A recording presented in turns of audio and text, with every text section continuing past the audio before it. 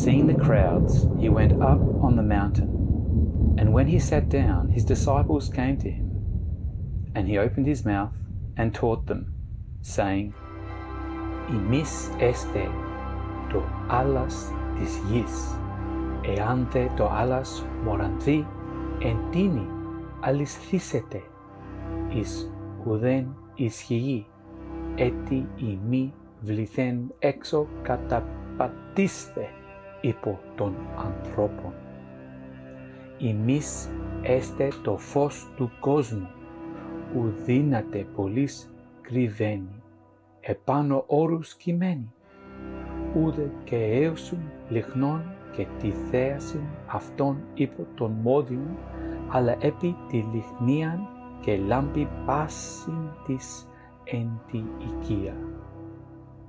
Ούτως λαμψάτω το φως ημών εμπρόσθεν των ανθρώπων, όπως ιδίωσιν ημών τα καλά έργα και δοξάσωσιν τον Πατέρα ημών τον εν της ουρανής.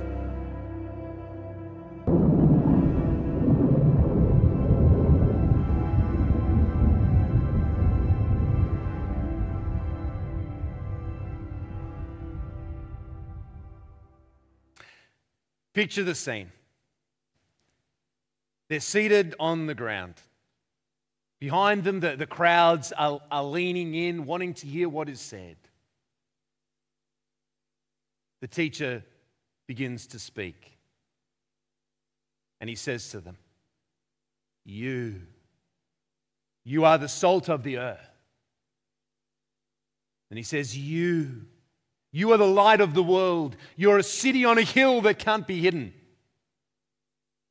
And as you picture the scene and you look at this group of Jewish peasants, no power, no education, no social status, no money, you look to the teacher to see the smile on his face. He's just having a joke. But as you look at Jesus, you see that his gaze is steadfast. His face is unsmiling. He's serious. You are the salt of the earth. You're the light of the world, the city on a hill that can't be hidden. Well, last week, if you joined us, you know that we began this Sermon on the Mount series by looking at the Beatitudes, the first verses where Jesus says, Blessed, happy are you. And he speaks to his people. He speaks to Christians and he says, this is what it is to be a Christian in the world.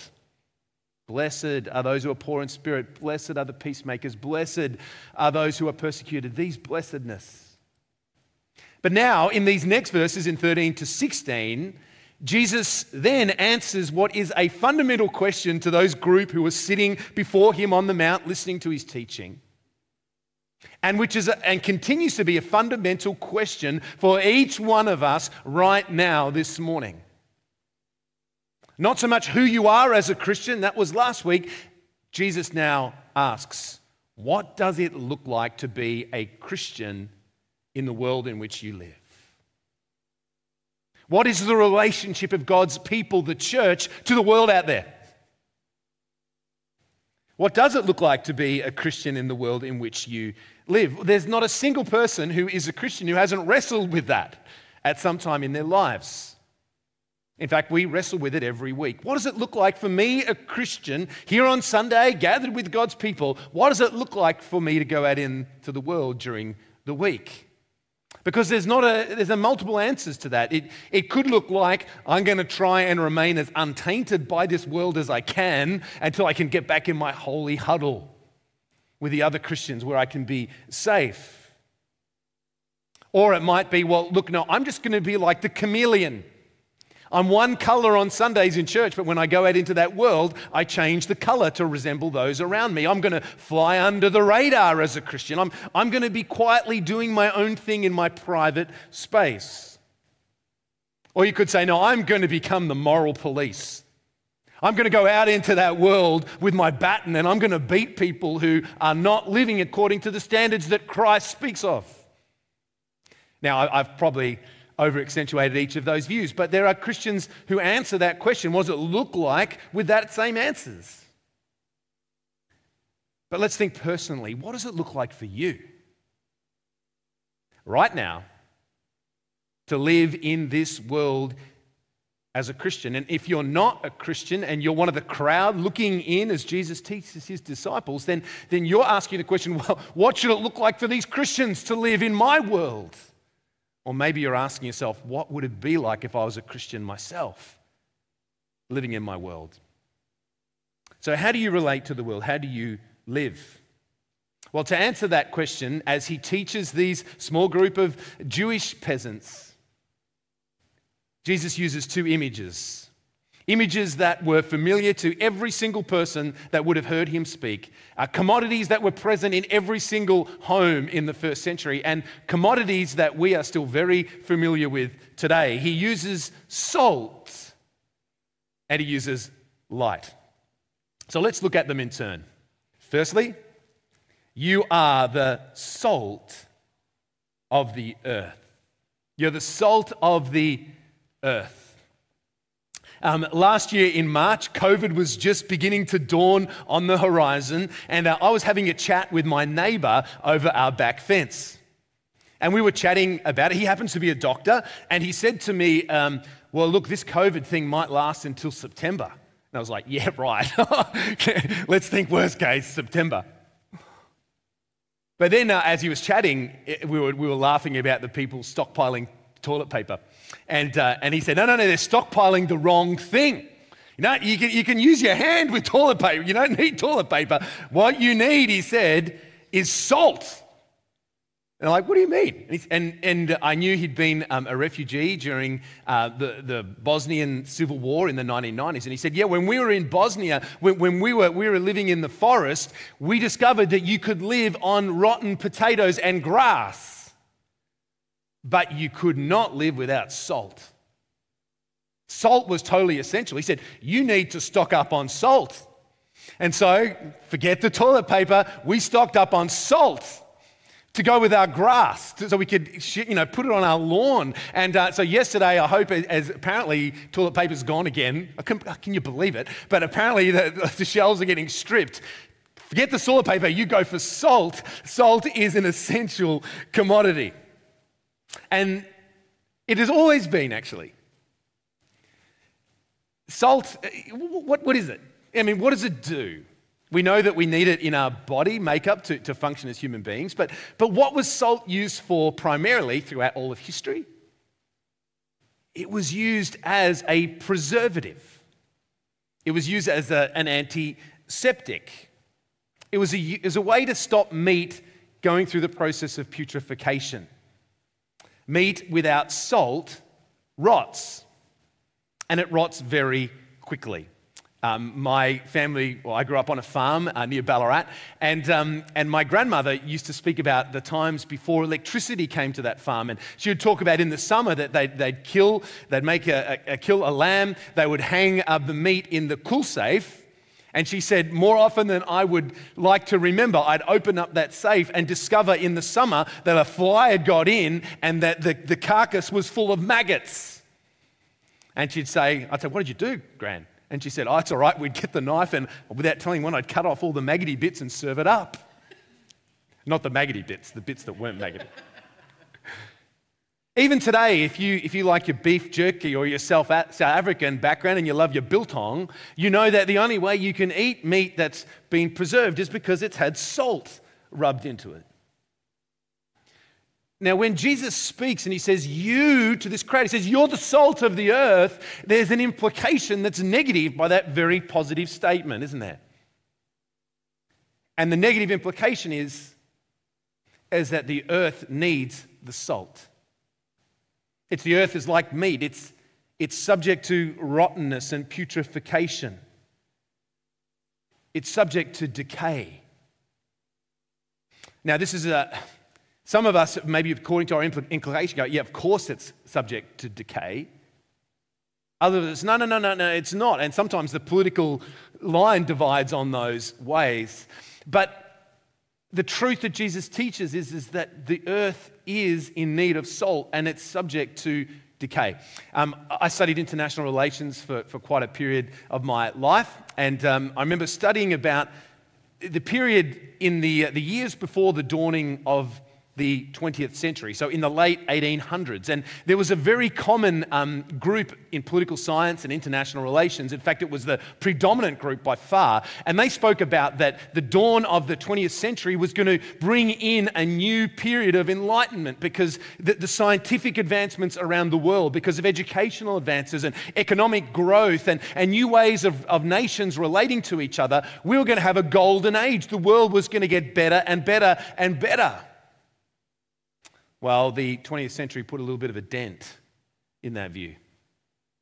Only a decade later, the beginning of the First World War, and then, of course, what happened in the rest of the 20th century, the bloodiest century in all of human history, bar none. It's true that our world is not as rotten as it could be, and that while Christians like us, we mourn the rottenness in the world around us, there is a truth that this speaks to initially. Jesus speaks to. He says, the world is like meat that's getting rotten. You are the salt. You're the preservative. How do you relate to the world? Well, if you're a Christian, you are salt. You are a preservative. You are an antiseptic that stops things getting rotten. How do you relate to the world? You relate like you're salt. You're a preservative. And you say to me, well, Andrew, look, I'm just little old me. How do I act as a preservative in my world? And I'd say two ways. Firstly, though, simply by being just who you are. Nothing else.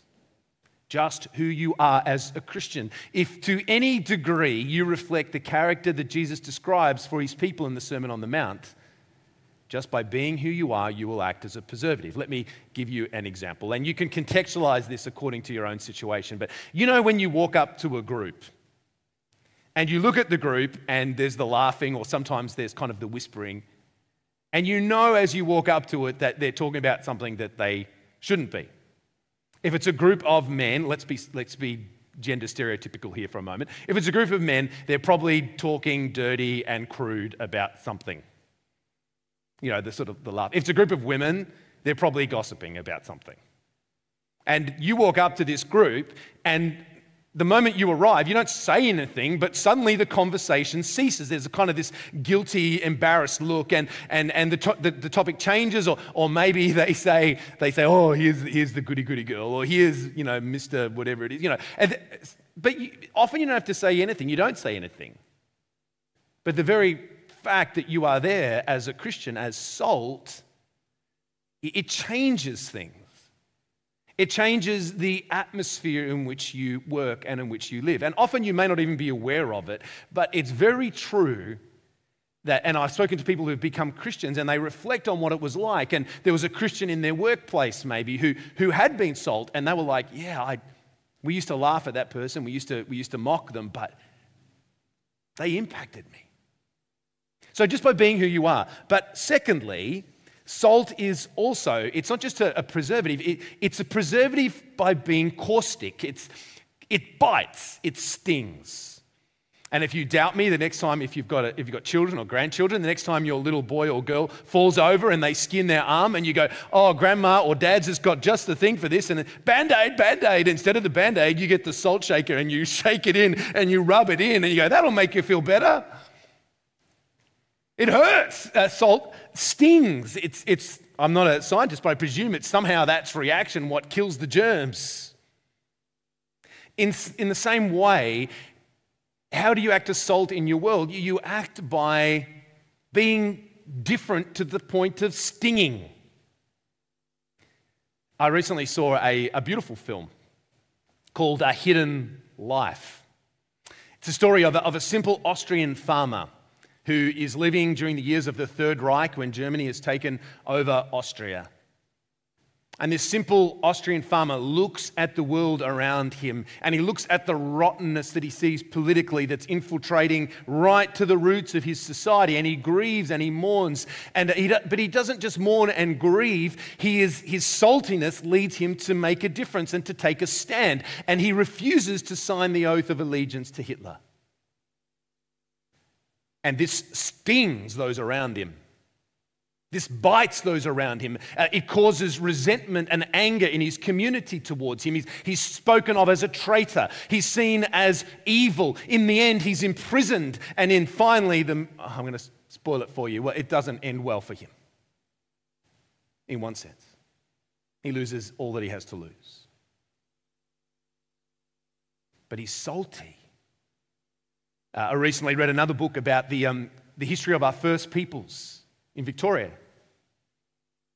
the Aboriginal people. And it fascinates me that in the 1800s, Christians were lambasted in the press for refusing to move away from the fact that the Bible says that we are one blood.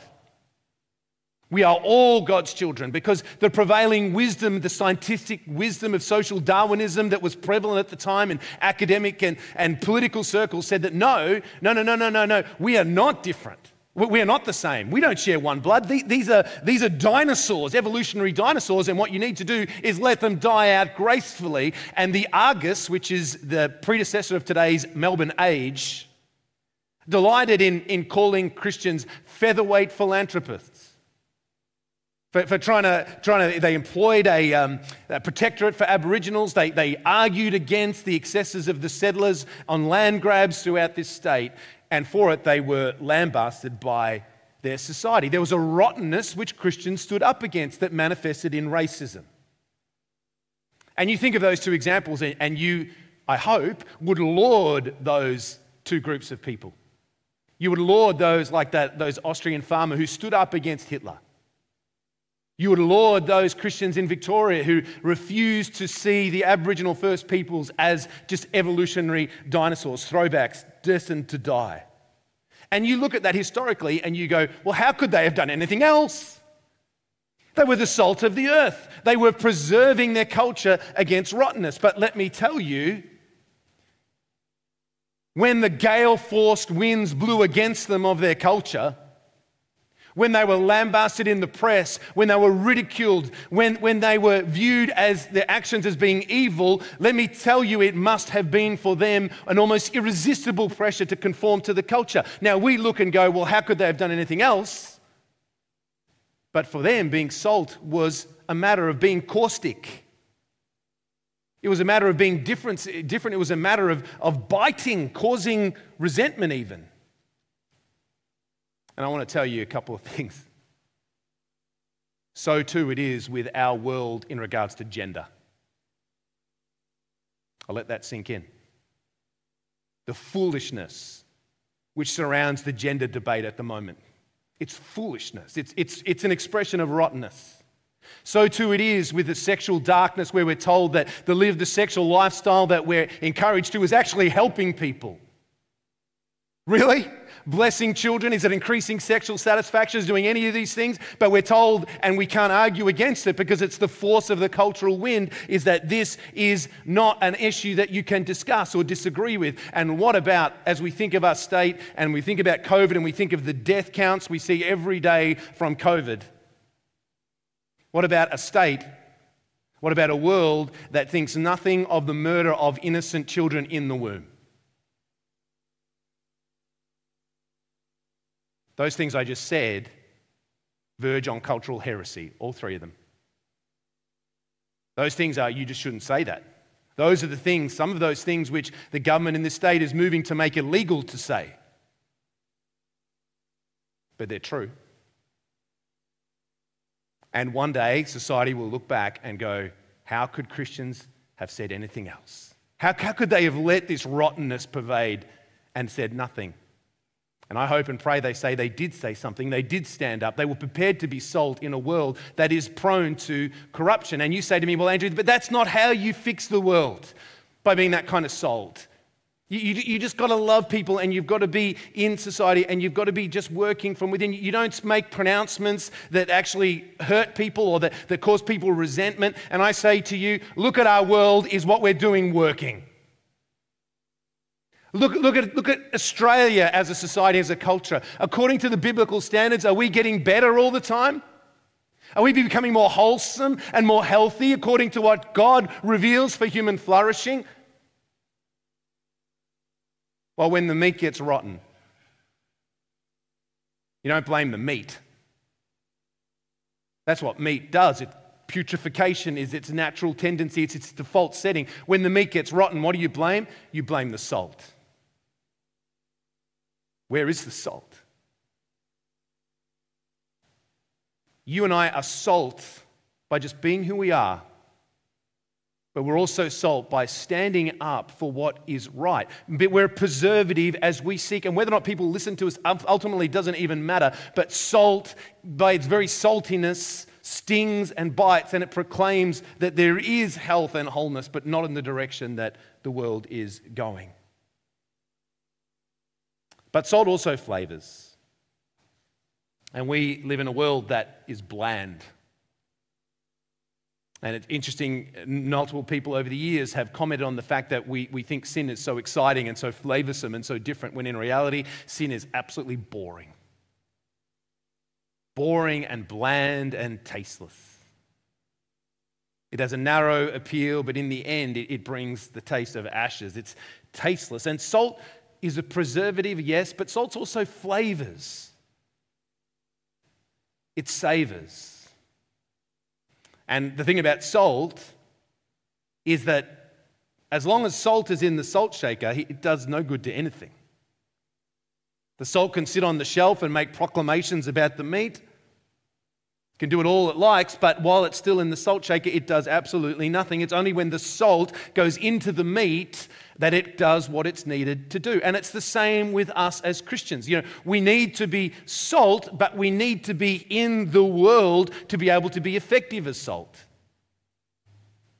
We can never be a holy huddle. And in some senses, while I think monasticism achieved a lot, the idea of Christians huddling together in little self-sustaining communities and preserving themselves, I think good things have come out of that. But fundamentally, the salt needs to be in the meat if it's to do its job. Christians, Jesus says, you're the salt of the earth. You need to flavor the world. You need to be in the meat. But he adds a warning in verse 13. Jesus says, but if salt has lost its taste, how shall its saltiness be restored? It's no longer good for anything except to be thrown out and trampled under the feet of men, or under people's feet. This warning from Jesus would only need to have been spoken if his disciples, those who were listening to him, actually were in danger of becoming unsalty. Otherwise, why would he say it?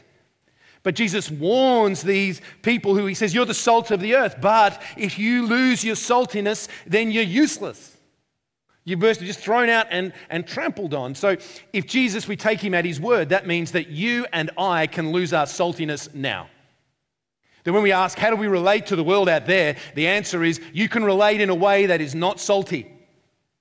You can lose your saltiness, and you can lose who you are as a Christian, and you become worthless for the goal to which you have been created. So how do you lose your saltiness?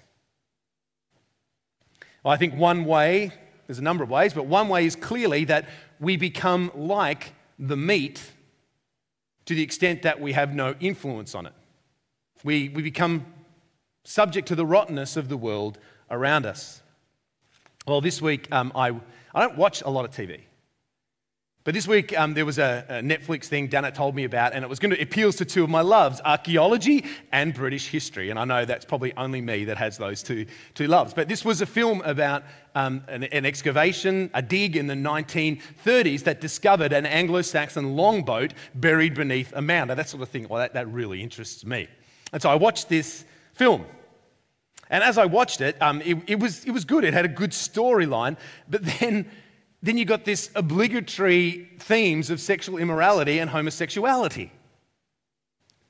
And we did some history. And apparently, none of it was there in history. They just had to insert it to make it palatable and to make it interesting to the society that we live in today. You have to have these kind of themes or it's not a real movie. Now, the reality is that every movie, every documentary, every media clip, it has a purpose. It's telling you a story. It wants you to feel in a certain way and it wants you to respond in a certain way. And Netflix and TV and movies, all of those things do it very deliberately. And the reality is these things flow from a culture which is subject to rottenness. Now, not every documentary or every movie or every TV show is subject to rottenness in the same way, but nearly all of them are tainted by that flow.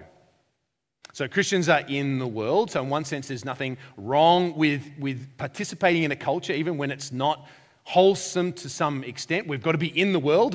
Later on in Corinthians, I think it is, Paul says, look, if you're going to not associate with anybody that's sexually immoral, you're just not going to associate with anybody in the world.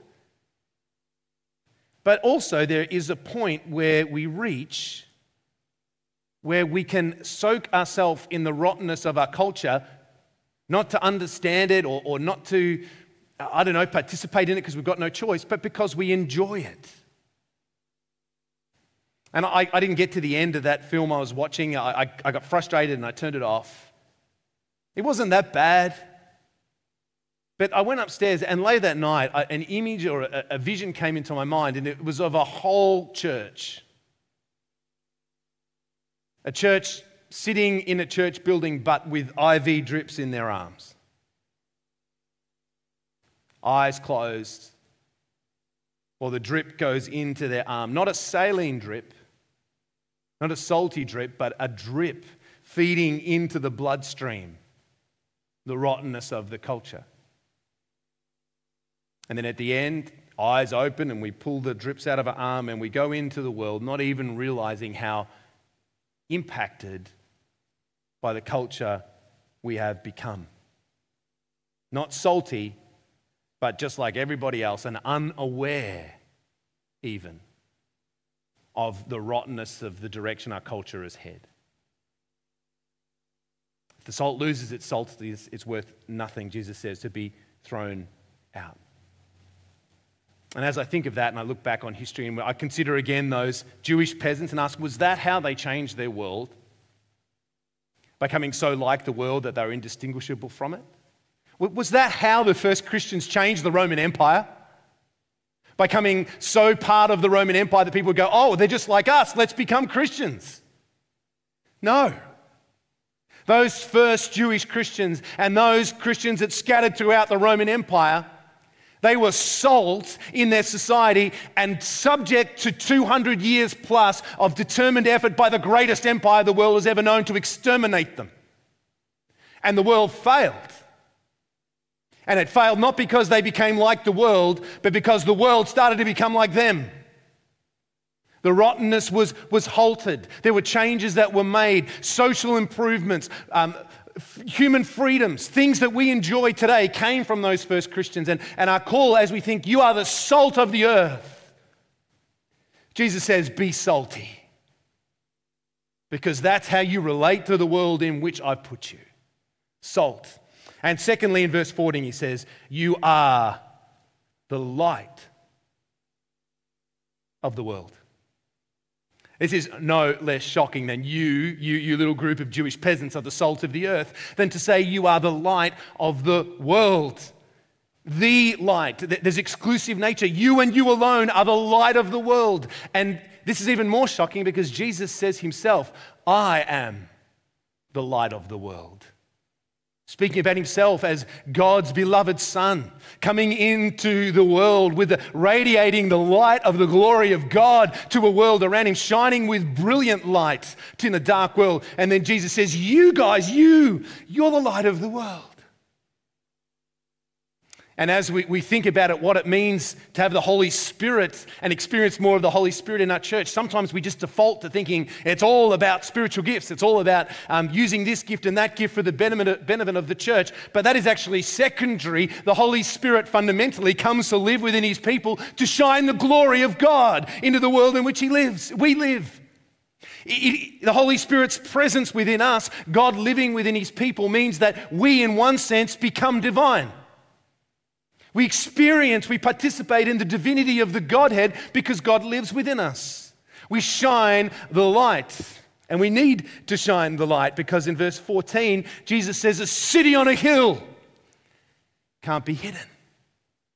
A people that have the God himself living within them through the presence of the Holy Spirit cannot be the same as the world. They have the light of God and they need to shine that light. He says, you and you alone are the light of the world. Now, what does light do? We looked at what salt did. What does light do? Well, light comforts, doesn't it? It illuminates.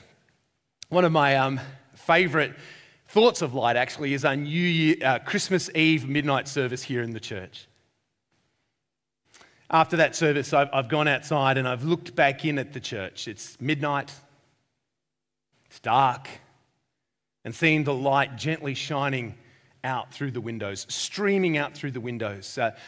It conveys images of Christmas Eve, of silent night, of stars brightly shining, of light that's comforting and warm and offering peace in a world of so much confusion. And light does that. When Jesus says you're the light of the world, he says you're going to shine light and hope. You're going to draw people towards light out of darkness. But being the light of the world is also more equivalent to tripping a trip flare. In my years in the army, you would, around your defensive position, you would lay a wire between two trees connected to a flare, and if the wire is tripped, the flare explodes in light. And when it does, you see the people who are trying to sneak by in the darkness, you suddenly see them in absolute clarity. The light exposes, it shines.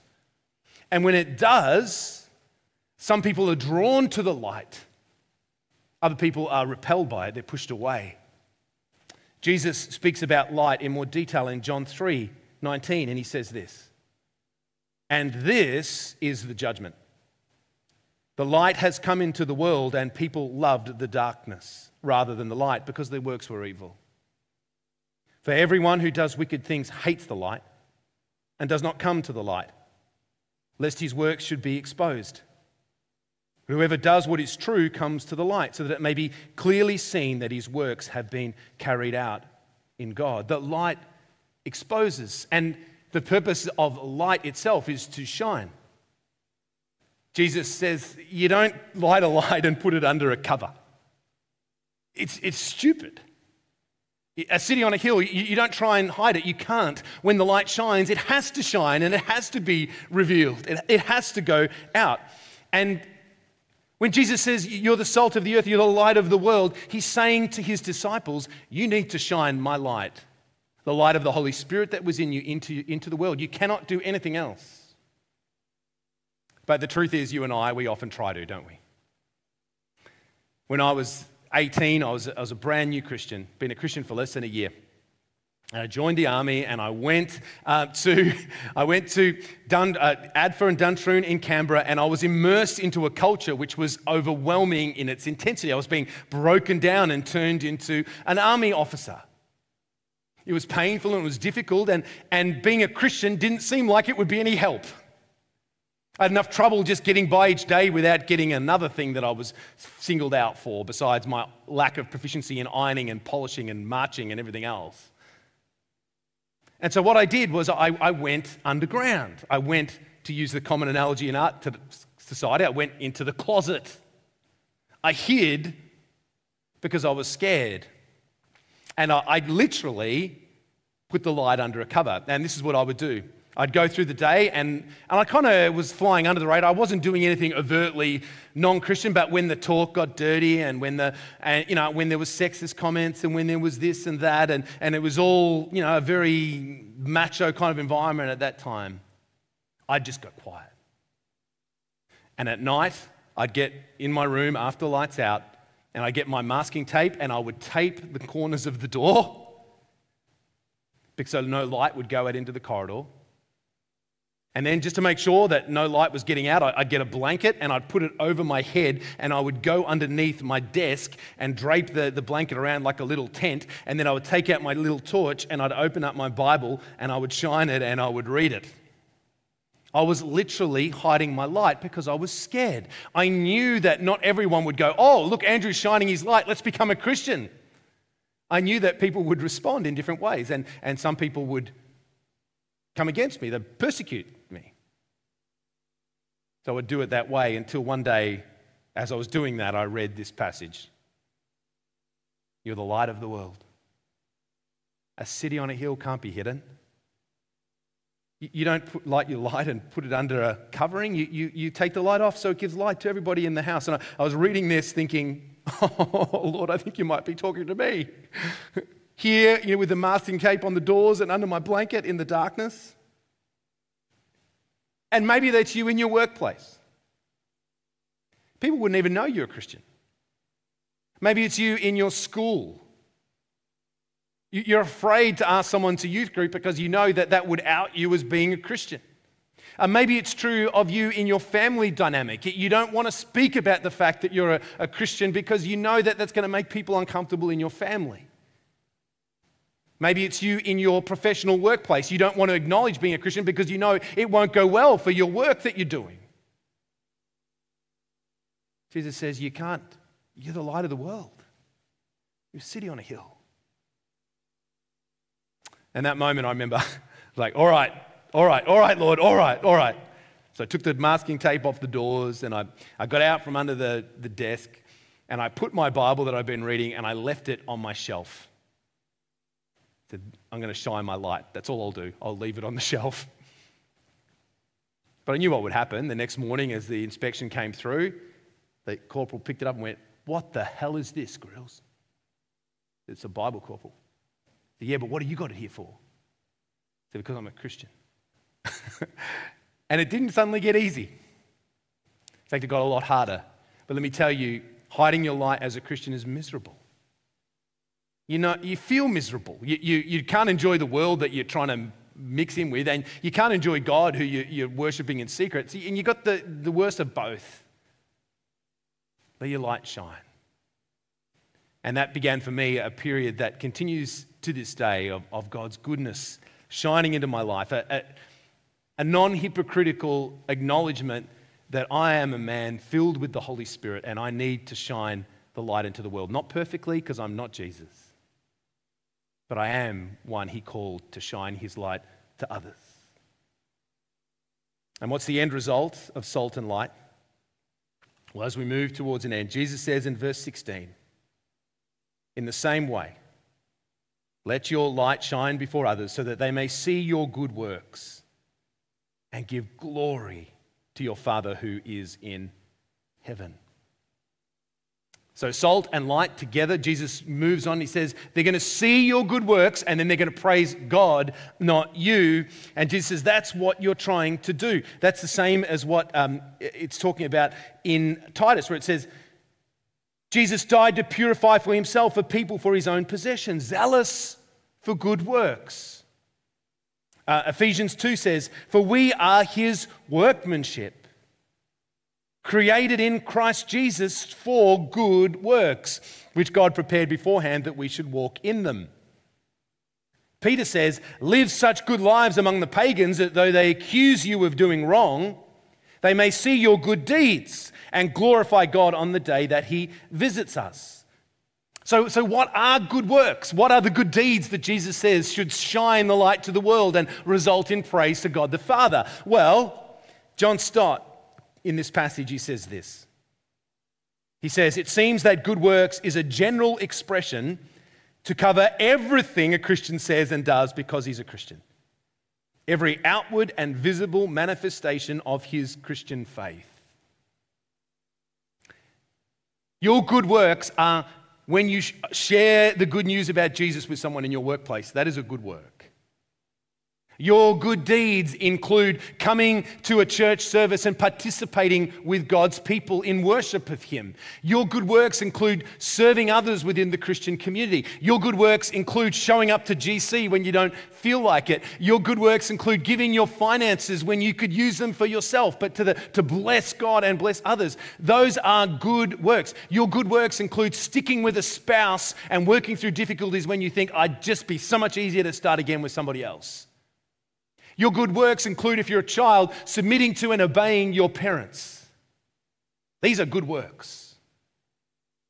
But they're not exclusively what Jesus means. Remember, he says everything that you do because of you're a Christian. John Stott goes on to say this. He says, indeed, the primary meaning of works must be practical, visible deeds of compassion. It's when people see these, Jesus said, that they will glorify God, for they embody the good news of his love, which we proclaim. Without them, our gospel loses its credibility, and our God his honor. The first Christians changed the world not just by being salty, not just by shining the light. They changed the world by their good deeds. As they were Christians, they let that truth of the Holy Spirit's presence outwork in their lives that serve the poor and the marginalized, that care for those who were excluded by Roman society, like orphans, like women, like slaves, and that changed the world. Today, I get so frustrated because it seems very often that the church is cut right in the middle. You've got those who do the good deeds, and you've got those who shine the light. Those who shine the light are saying, we live in a sinful cultural moment. We need to turn to Christ. We need to turn to the gospel. And if you don't, there's no hope for you on all of this earth except hell. You need to come and believe. But too often they proclaim it from their pulpits and from their churches, but there's no service of the world in which they live. And then on the other side, you've got people that go, it's all about practically helping people. It's serving the poor. It's running soup kitchens. It's reaching out into hard places. It's being the hands and feet of Jesus in the world. But they don't proclaim the news of Jesus Christ, the light. There seems to be this dichotomy in the middle. And I think when I read the Bible, Jesus says you need to do both. You need to be both. When you relate to the world, you need to proclaim the light, even if it makes you unpopular, and you need to serve the same people that are even persecuting you. Salt and light, and when the synergy comes together in that, there's a power for change. I said I was going to share goals. I'm not going to do it. I'm not going to be a spoiler to my own sharing with you of the goals that God's laid on our heart, but let me tell you that one of these, the key one of these this year, is that we do better at that act. We really go after making a difference in our city to those who are poor, marginalized, excluded. It matters. You are the salt of the earth. You are the light of the world. When Jesus spoke those words, it seemed so laughable that a group of Jewish peasants would be the salt of the earth and the light of the world. But Jesus wasn't laughing. And when we look at ourselves and our weaknesses, and we hear these same words of Jesus, you, City on a Hill, Geelong, are the salt of the earth. You are the light of the world. Jesus is not smiling now either. He's given us a big, beautiful answer to that question of what does it look like to be a Christian in the world? What does it look like for us to be a church in the world? He says you're going to be salt and you're going to be light and you are going to do good deeds, good works that result in praise to our Father in heaven. So as the band come up and we close out our time together this morning, I'm going to pray for us, and I'm going to pray that these words would sink right into our hearts deeply. Let's pray. Father, thank you that you use the weak things of the world to shame the strong. Thank you that you use the things that are not to shame things that are. Thank you that you looked at those Jewish peasants gathered on that mountain long ago, Jesus. Thank you that you looked at them and you saw what they would be, salt of the earth and light of the world.